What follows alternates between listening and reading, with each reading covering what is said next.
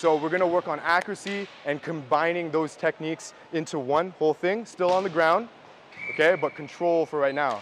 If the toss is off, you guys can either catch it or adjust yourself, okay? So that we're always in this goal position right here, okay?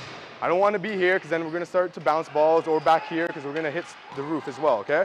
So if I toss it to my left, I'm adjusting so that I can get into that good position and hit it to my partner. If it's too far in front of me, I'm not going to go like this. I'm going to get in behind it so I can adjust and hit it in that point, okay? We're not adjusting like this, right? We need to adjust and get back in that position so we can actually hit the ball where we want to go.